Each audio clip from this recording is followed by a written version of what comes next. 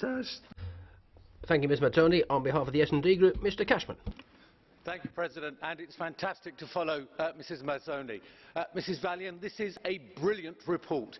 You have highlighted exactly what the European Union is doing wrong, and what is that? It is failing to defend the rights of citizens, fundamental rights, and the Commission must enforce these fundamental rights which are enshrined in the treaty. And if it does not, we will never be taken seriously within the global political domain, let alone within the legal domain.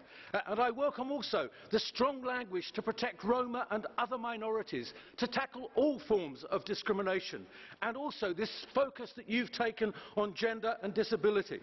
And also I want to address the crucial issue of the fundamental freedom of movement for same-sex couples. There is no decent, honourable reason to deny these people their freedom of movement and the rights to be with their family.